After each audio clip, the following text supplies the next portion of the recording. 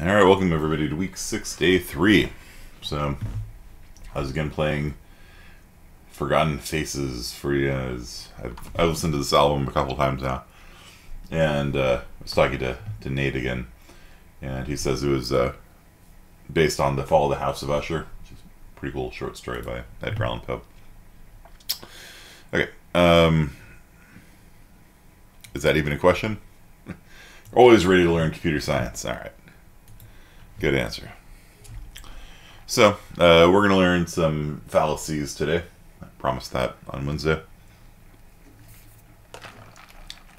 Or if you want, I could just not teach anything new and just let you take the midterm. I don't know. Either way. Either way works for me. Midterm is 27 questions, 27 points. The truth tables, each individual blank on the truth table counts as 1 point. And so for the truth tables, I fill out some of it and have you fill out some of it. So, talk more about the midterm. Better to go over the midterm more.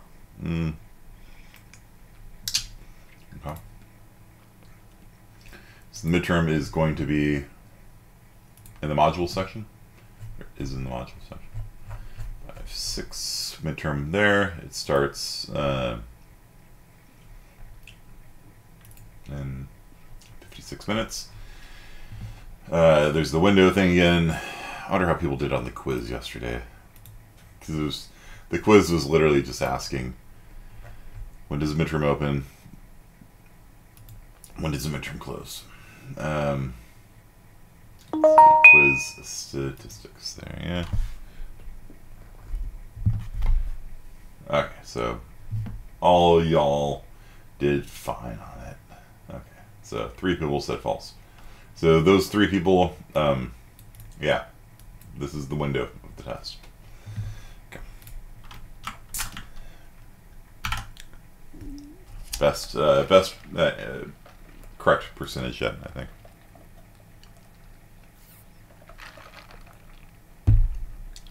You're welcome. Okay, repeat that here. I'm not going to preview it. 28 points. There's 27 points and then 1 extra credit.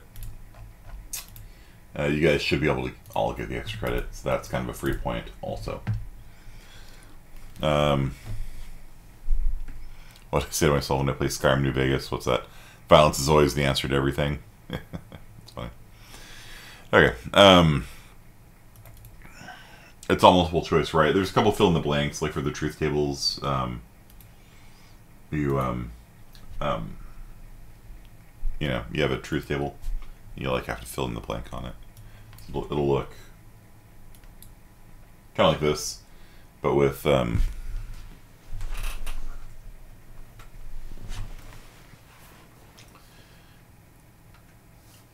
it's the way that it looks on the midterm is it looks like this. And then there's going to be a blank here, and you have to fill in the missing ones.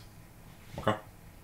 So most of it's done for you, but there's a couple open blanks, and you have to type in T for true and F for false.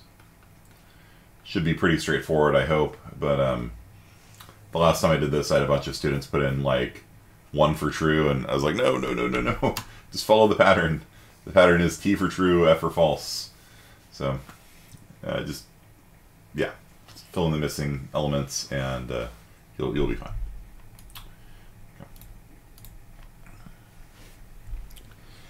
Okay. And if you need more time, yeah, there's 2 hours. 2 hours for the midterm. If you need more time, just do it on Sunday, and just I went over literally when I made the midterm. I did this. I pulled up the notes that I gave you guys on, Wednesday, and I just went through them. So, don't expect every one of the ethical theories and theories of truth to show up. I don't like it when there's like 5 ethical theories and there's like 5 questions, and so there's gonna be one of each. So I didn't you know, make it quite that obvious, there'd be like 4, and so, and then for these invalid, valid, and sound, just be aware that you can have invalid twice or valid twice, you know. Make sure you understand these. There's like 4 of these, 4 on theories of truth, and like 4 on the ethical theories, and like 4 on the invalid, valid, sound, and then there's a couple that are recognizing the difference between modus ponens, modus tollens, affirming the consequent, and denying the antecedent. So there's a couple of them that are like, what kind of argument is this? Or you don't even have to worry about if it's sound or not. You just have to pick out the structure of the argument, the form of the argument. Which one? What kind of argument is it making? Which one of these 4? Okay. So.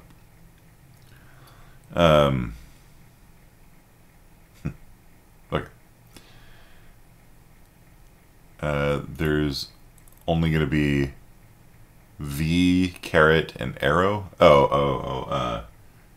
And or implication. Don't forget about not. So yeah, you need to know and or not and implication. Those are the 4 things you need to know.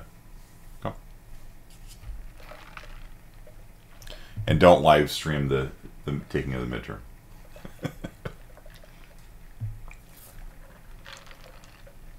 Okay. So yeah, like I said, I just basically went down this thing. And that's how I made the midterm. All right, so let's talk about the symbol for not. I use the exclamation mark, but I note that on the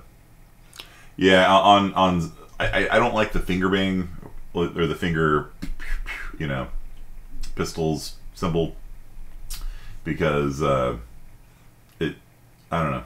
I'm a computer science person. We use exclamation mark, so we shout at people when we contradict them, I guess. So, all right, yeah, the little kind of thing. Okay, yeah, you know what I'm talking about. So, midterm live stream party. Please don't live stream the midterm. You kill me. All right. How the hell do you get that symbol on your phone? I don't even know. Like, okay.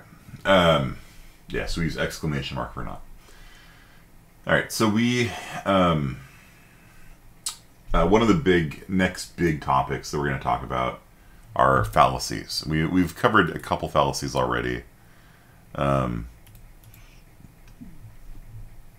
We went over denying the antecedent, affirming the consequent. Let's see. We talked about the naturalistic fallacy a little bit, so I'm just going to go over that one real fast. So this is not on the midterm, by the way. It'll be on the next midterm. The Azote problem is about the divide between the way things are and the way that they should be. And Hume said you can't reason from the way things are to the way they should be, you know, directly, right? You can't just say, well, because, you know, fire trucks are red, we should have red fire trucks, you know. There's a missing step in there that you need to kind of supply. And so that doesn't stop us from doing it, of course.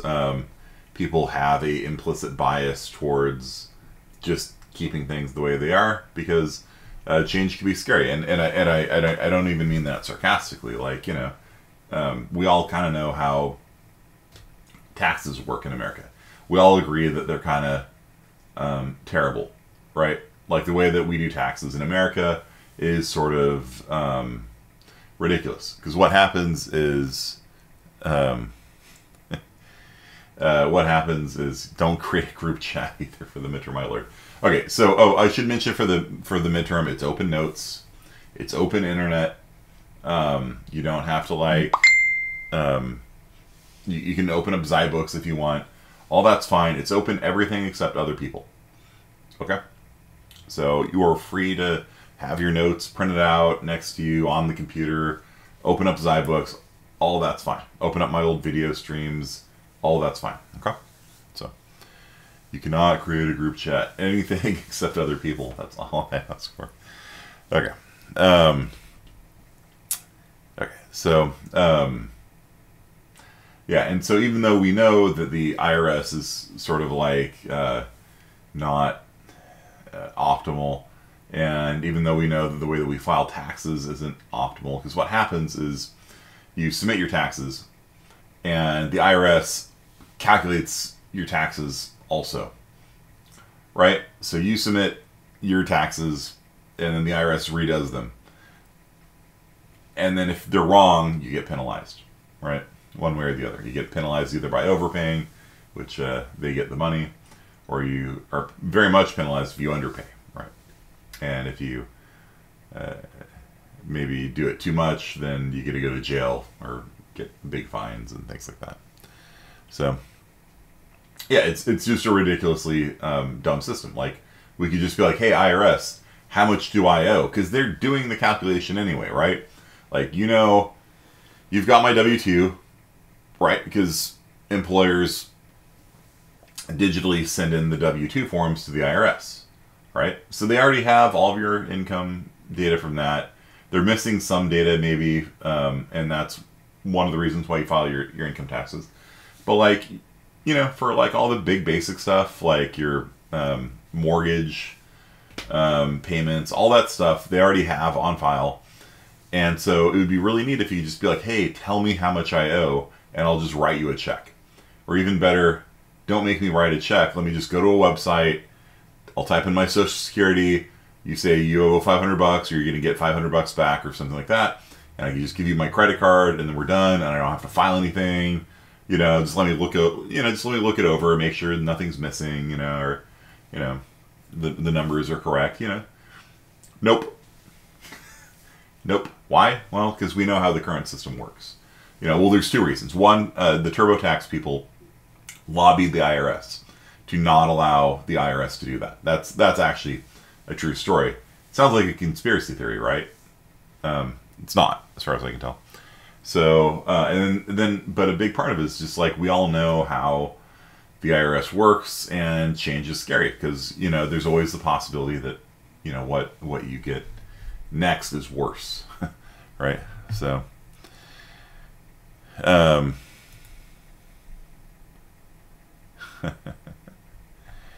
okay. So the status quo bias, naturalistic fallacy, the way things are the way they should be. So a fallacy is when an argument doesn't work. Okay. So we've talked about invalid, valid, and sound. A invalid argument is a fallacious argument. It's almost a synonym for describing it. Okay. By the way, we're getting a quiz this lecture, just the midterm. I don't know. I guess we can do a quiz too if you... Thanks for reminding me. Yeah. Can we learn how to get ahead of taxes today? Yeah, don't work. One simple hack that the IRS hates. You don't want to pay any taxes, just don't work. There you go. Don't have any money, don't have any assets.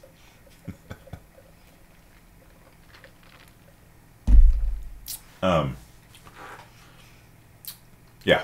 So a logical fallacy is one where just the logic doesn't work. Okay.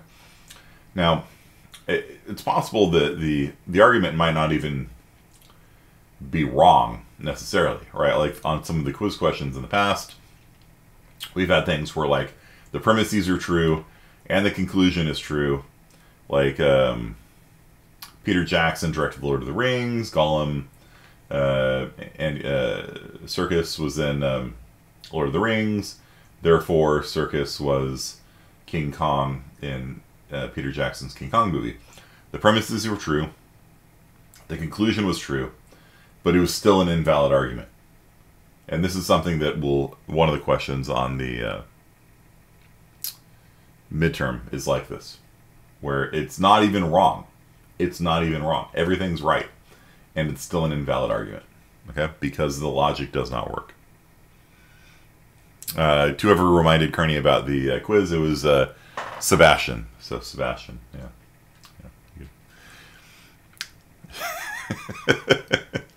Under the bus. Tossed him right under the bus, just like that. That'll be the quiz question. What student asked about a quiz today? Yeah. Okay. No, that's a good question. Okay. So, yeah. So basically, fallacies when the argument isn't working. Now, there's also these things called cognitive biases. And a cognitive bias is a what's the nice way of putting it? Your brain takes shortcuts. Okay, that's maybe the nice way of putting it. And sometimes the shortcuts are wrong. There, that's the nicest way of putting it. The unnice way of putting a cognitive bias is that people have very unhealthy habits of mind, and they can lead to disorderly thinking. And when your thoughts don't match reality, then you tend to have bad outcomes in life. Okay, if you guys have ever played a video game called Persona 5 or Persona 5 Royal Edition, the premise of the game is that some people's thoughts are so disorderly, so not even disorderly is not even the right word, so detached from reality, so twisted and distorted, that they actually create these mind palaces in the sort of metaphysical plane, and it's the job of the Phantom Thieves to go into this sort of metaphysical world and perceive the distorted reality of various people. The first villain is a basketball coach or something like that who's sort of abusing the students at the school. The next one's an artist who abuses the apprentice artist working for him, things like that.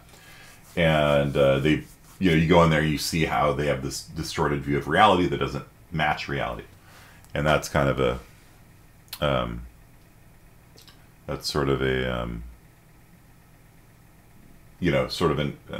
it's basically what a cognitive bias is, but sometimes it can be very mild, and sometimes it could be like way like off, the rails, right? Persona 5 was on sale for a while. Yeah, I bought Royal Edition at full price because I was like, yeah, let's do this. And then I was like, wait, do I really want to play through this game again? No, not really. I haven't even launched it yet. So, this coach should have been fired. Yeah, no, as long as you're winning, like.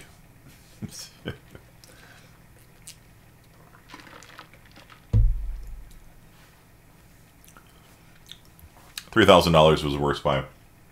Yeah. Yeah, $3,000 for a box of air. Yeah. Okay. So we're going to be spending a lot of time on these topics. All right. So we're going to go through the most common fallacies and give examples of them, talk about why they're wrong, and give examples of even when sometimes they're right. Okay. A lot of times our English brain will hide the fact they're a fallacy because the way that we talk, a lot of people just use fallacies in common everyday life. Okay, so let's get going. So the first one is called Ad Populum, and this is one that a student mentioned earlier when we were talking about consensus theory of truth. Right, consensus theory of truth says that what people agree is true is true. And that's literally the ad populum fallacy, right? But for a person whose consensus theory says, no, that actually it's not a fallacy, right? If everybody agrees that Gillette is the best brand of razor or whatever, it's the best brand of razor, So, yeah.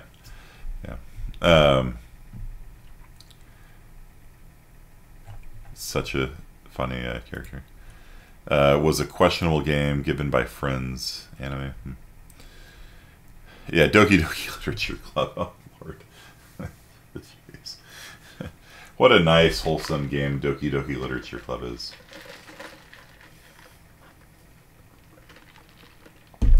Okay. So,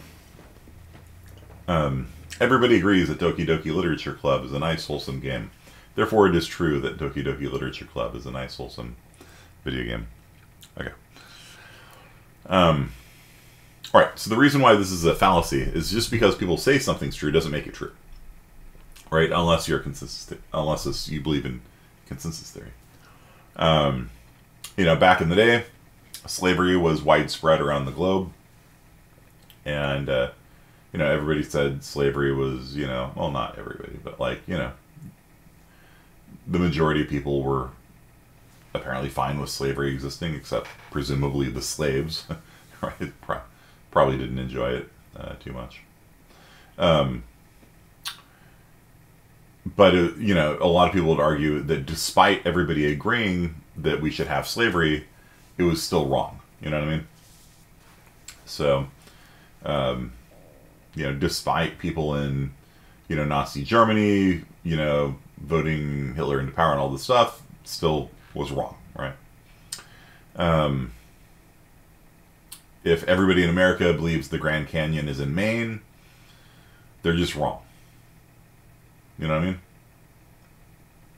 Like, I don't care if 1 million Americans think that the Grand Canyon is in Maine. They're just wrong. Yeah, it's just a simple fact. The Grand Canyon's in Arizona and then parts of other states as well. Nevada, and kind of goes up for a while.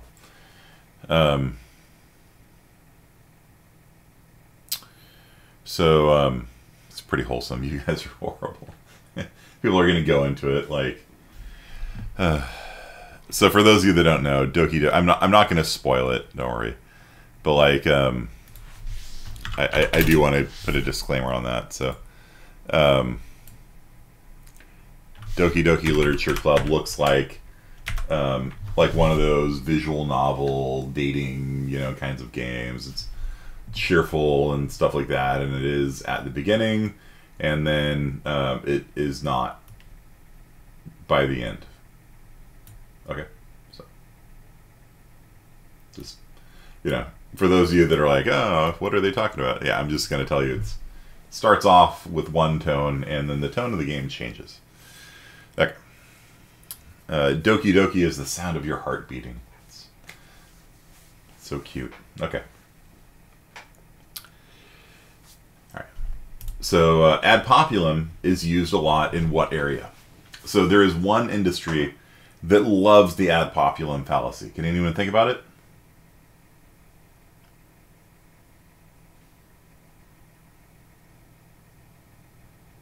Politics? Yeah, it is popular in politics, but that wasn't the industry that I was thinking of. Politics, by the way, will be an answer for a lot of these fallacies, because politicians love fallacies. You know, everybody loves me. Everybody knows it's true. Everybody says, I am the best president ever. Right? Advertising, very good. Very, very, very good. Yeah. Buy the Ford F-150, America's most loved car. The most popular fries in America are at McDonald's, right? Like, they'll put this up on the, you know, up on the little signs, you know, America's best-selling fries, you know, and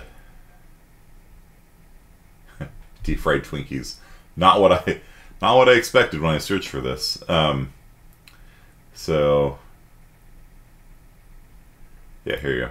These Ore-Ida fries are America's best sellers. It's a matter of taste, as millions have discovered. Right? It's you know what I mean? Like, it's Ad Populum. It's an appeal to the group. It's an appeal to popularity, right? And so you should buy these fries because they're popular, and it works. It works. Like, that's why advertisers do it. It works. 20 different movies are the number one movie in America. Yeah. Yeah, 4 to 5 dentists recommend a brand of toothpaste, right? I would love to see that survey. Call up a dentist. Yeah? Hey, would you tell your customers to use Colgate toothpaste. Do you think Colgate toothpaste works? Yeah, sure, I guess.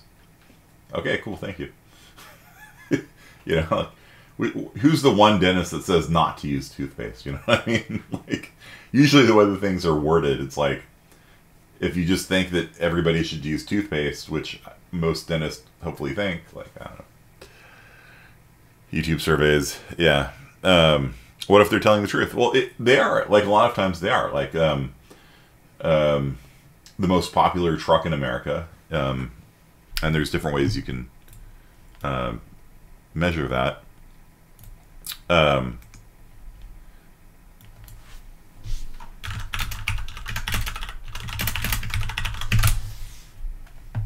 Is here, and you can view it by state. You know, Ford F-150, right? So it's a very popular thing in advertising, and the reason for that is because as humans we engage in something called social proof. So if everybody like loves eating some food, right? Maybe you've never heard of it. Here in Fresno, when I moved here, people are like, "Oh, everybody here loves beer rocks," and I'm like, "What's a beer rock?" And they're like, "Oh, you've never had beer rocks? You have to try beer rocks," you know. And it's and that's, you know, we're like, okay, well, I mean, if everybody else likes it, you know, I'll give it a shot, you know what I mean?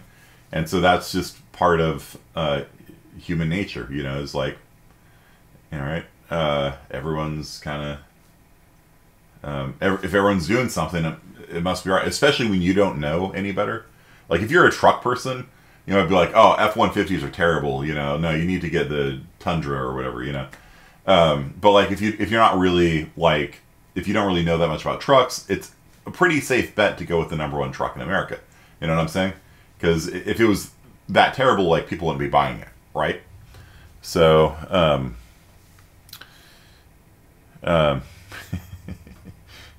dentist sponsored by Raid Shadow Legends. That's funny.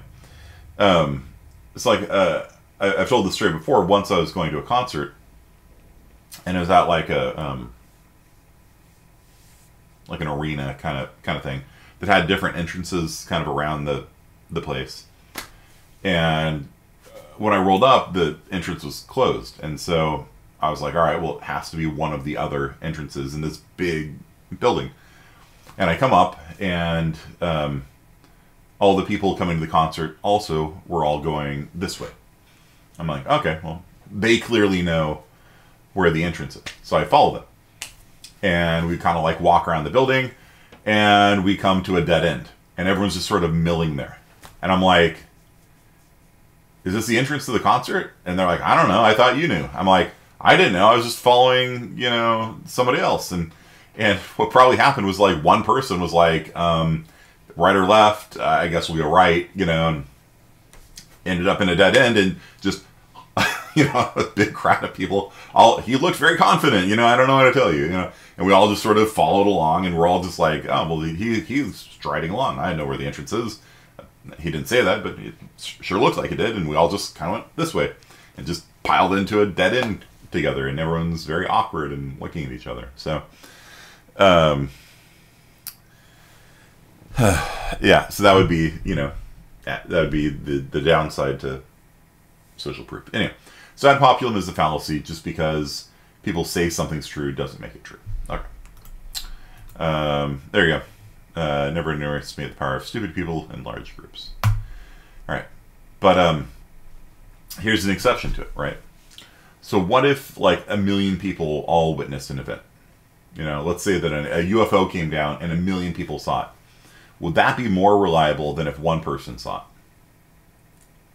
You know?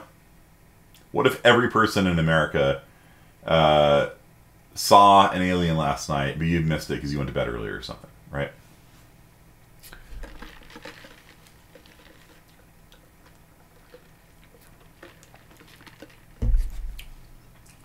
I'm not saying it had to happen. It's just like, if, like, literally every person in America that was awake saw something, like, we would tend to believe it, right? Like, you know, maybe some of you guys are too young to remember 9/11. everybody in my generation remembers 9/11. You know, so you'd be pretty sure that 9/11 happened, right? So, like skipping school for one day and then 10 fights broke out, and then you come back and everyone's like, oh man, you should have seen the fights. Yeah, and so like there are times where like when people are like sort of all agreeing on something, and you know, like I said with social proof, a lot of times like it substitutes. A lot of times social proof substitutes for your own experience, right? Like if you know all about computers, you know what to buy. But if you don't, then a lot of times people are like, all right, what's the most popular gaming monitor? And you just buy that one because you assume it can't be too bad. Okay. Only one person saw 9/11. Yeah. Yeah. There was this 9/11 truther guy at my college, and he was famous for like coming into people's classrooms with like a bullhorn. And like 9/11 was an inside job. George W. Bush knew about it. Da, da, da, da, da. And he would like march around the big lecture halls that we were in and stuff like that, and police would chase him out and stuff like that. Yeah. Not my favorite dude. Like, man, I'm just trying to learn some computer science here. You're all up in my grill with a bullhorn. Yeah. Ugh. So, yeah. All right. So then the controversy to this is, it feasibly all could be a prank. Like, what if everybody in America got together and decided to prank you about the existence of aliens, right? So, so this video here is, I'm not going to play it for you. I'll link it on the Discord channel. But the notion is, good luck finding GPU. Yeah, they do post on the general chat channel where the drops are coming here in town at Best Buy and stuff. It's just a prank. Yeah, and so these two guys were pranking each other over the years, and so one of the guys got everybody in this crowd of this big basketball game to cheer. So the guy being pranked puts a blindfold on, takes a half-court shot to win $1 million, right? And so the other guy gets the crowd like, just no matter how, if he makes it or not, it doesn't matter, just applaud. We're going to put up a sign saying you won, and we're going to bring out a check, so just go with it, okay? This is part of our big prank war thing. And they agree, you know, and so the guy comes out, they blindfold him, he makes the shot, totally airballs it, just totally whiffs it, and then everyone's like, yeah, and he takes off his thing, and he like collapses to the ground. He's like, yes, I just made $1 million, and everyone's jumping up and down, and they bring out this giant check with like $1 million in it, and the guy's like about ready to cry. He's so happy, and then when the guy with the check puts it down, it's his friend that's been pranking him, and he immediately knows it's all a lie. It's all a lie, and you can just see at that moment a person die on the inside. You know, so it's kind of sad actually. So don't watch it.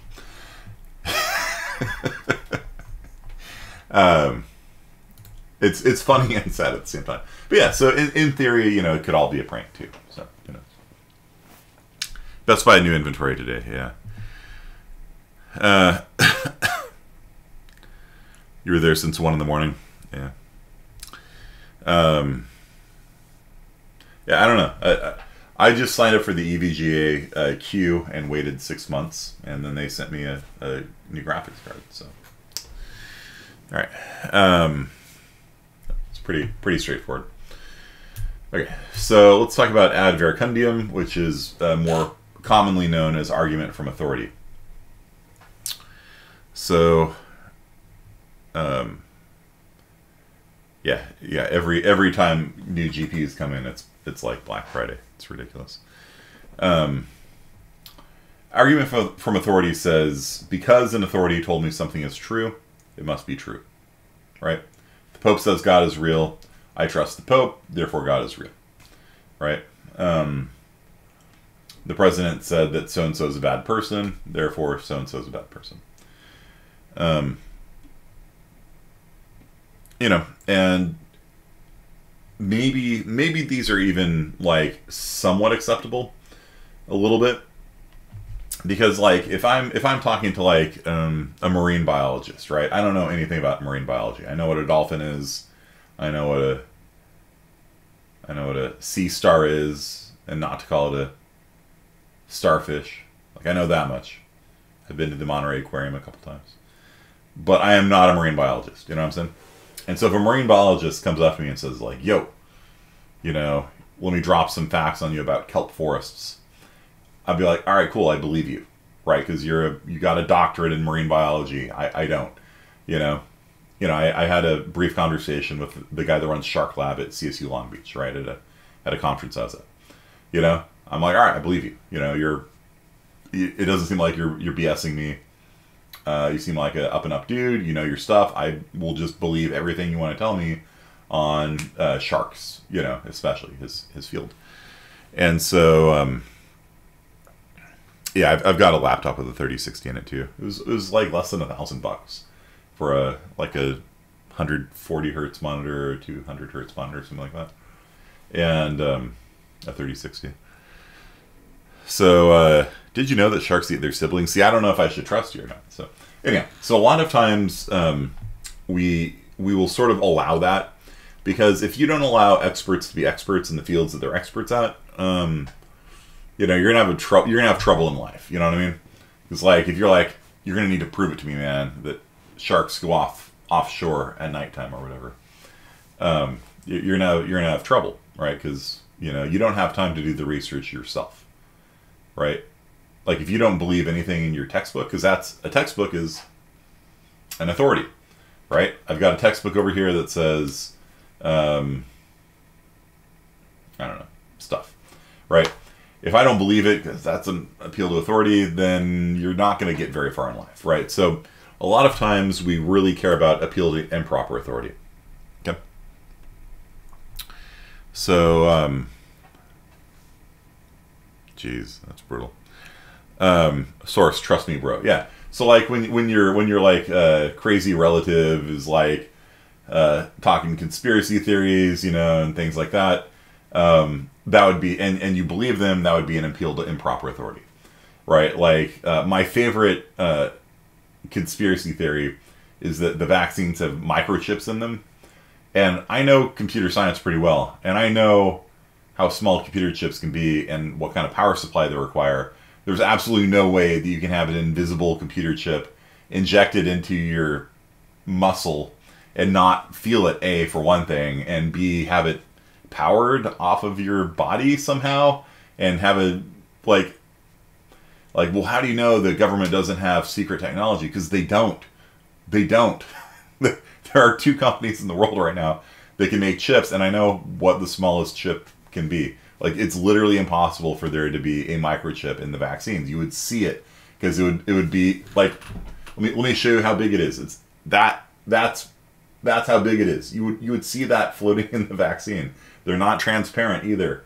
There's no such thing as an invisible microscope, like, you know. But people will watch a video and they're like, oh, they're putting, you know, they're putting microchips into your vaccines, and so they can track you, you know. And then if people believe that, then that is a appeal to improper authority, right? By the way, they don't need invisible chips that don't exist to track you. You've got a cell phone, right? Right now, the U.S. government could find out my location and drone strike me if they want it. Yep. There's absolutely no need to put invisible microchips into people when everybody carries a cell phone. Okay. Even though my screen is off, it is still report. Okay. Thank you for turning on the screen. Even though my screen is off, it is still reporting my location. The cell phone companies can triangulate the signal, even if I have GPS turned off. The cell phone companies can still triangulate my signal and know where I am within a fairly, 10 meters or so, something like that. So there's absolutely no reason for that. But even still, people will watch like a YouTube video, and it's like, oh, they're putting invisible microchips, into the vaccines. And if you believe that, that's an appeal to improper authority. Whereas if you believe me, like, A, they don't need to do that, and B, the technology literally doesn't exist. I know the current state of the art for technology, what TSMC is doing, what Intel is doing. Those are the only two companies that are at the cutting edge right now. And TSMC is really kind of the only company because they're kind of kicking Intel's ass. And I know how small they can make a chip, and it's not possible for them to make an invisible grain of sand sized CPU that runs off the human body. Like, it just doesn't exist. Okay. So,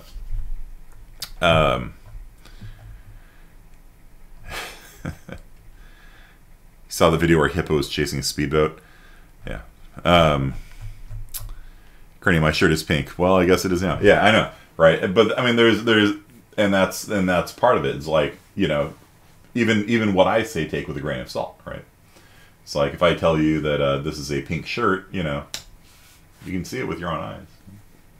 Okay. So, appeal to improper authority is kind of the better way of doing ad verecundiam, because we do appeal to experts and authorities all the time, right? It doesn't make it true, but at the same time, like, you don't have the time to verify literally everything in the world. Okay. So ad verecundiam would be like this. More doctors smoke Camels than any other cigarette. That's an actual ad, by the way. According to repeated nationwide surveys, and this is actually not probably a fallacy. This is, you know, in and of itself, this is not a fallacy, you know, because it's probably factually true that they did a survey and more doctors smoked Camels than any other cigarette. Probably factually true. But the implication of it, and you can't ignore the obvious implication because this is an advertisement. What are they trying to advertise, right?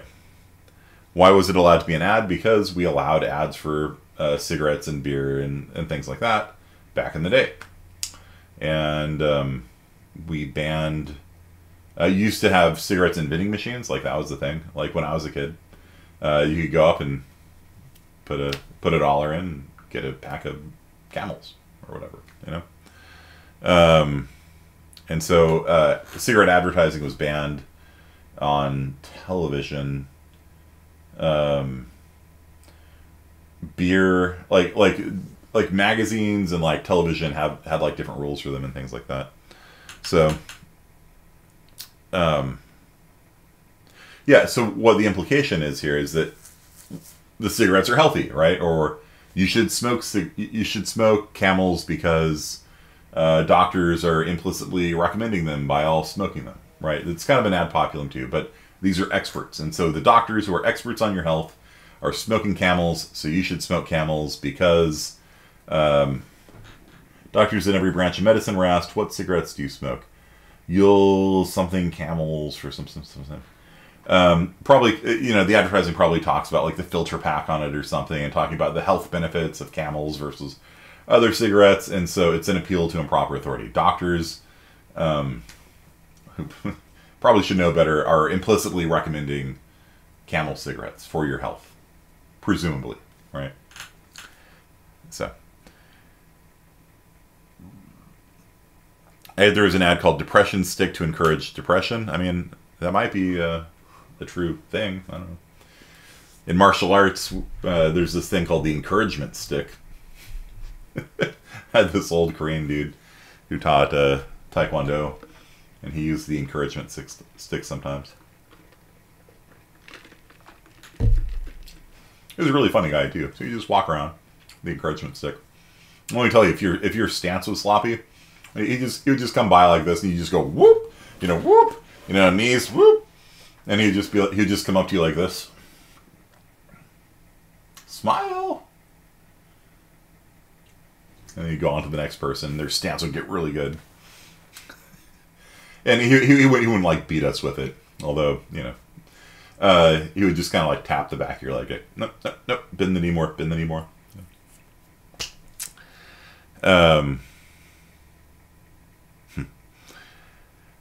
So, that's why we need more critical thinkers. Yeah. Okay. So, so scientists have said the Higgs boson exists. They've published papers on it. They're 99.9999 certain that the Higgs boson exists. But does that make the boson actually exist? No. We could be wrong. But here's the thing. Like, you need to decide if the Higgs boson exists or not, And, if somebody held a gun to my head and said, bet, whether or not the Higgs boson exists, I'd be like, yeah, I would say it exists. Why? Because they've done a lot of research on it. I know some of the people at CERN, they're on the up and up. I don't see any reason for them to lie about this. They're 99.99999 certain. Like, I'm confident saying it exists, right? And so there, to make science work and things like that, like, sometimes appealing to authority is fine. It doesn't make it true, but appealing to it gives you justification for you believing it. Let's put it that way. So there's the truth, which might be totally inaccessible. We might not ever know if it actually exists or not. But you have to have a belief about the truth, and you want your belief to match the truth. And so, are you going to choose to believe something that's 99.9999999% true, or are you going to believe the opposite? A reasonable person would believe the experts in the field. Okay. So when experts have gone through peer review, and ideally the paper's been replicated, and ideally there's been a meta review from all the different people doing all the different sources in different ways, at that point you're kind of justified in believing it, right? So it doesn't make it true. It'd still be wrong. But you're justified in believing something when it's gone through the scientific process. Okay. So do you guys understand the difference between, like, your uncle drinking too much at Thanksgiving and telling you that vaccines contain microchips, and, like, CERN publishing the results of years of research on the Higgs boson? Like, do you guys see why one's an appeal to improper authority, and the other one is, yeah, technically it's an appeal to authority fallacy, but you're still probably justified believing them? Okay.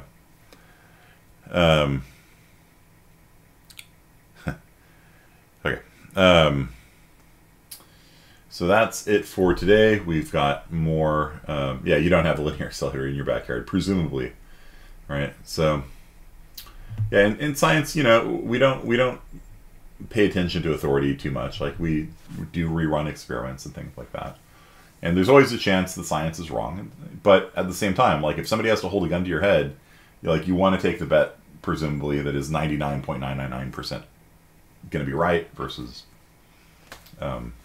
your uncle at Thanksgiving.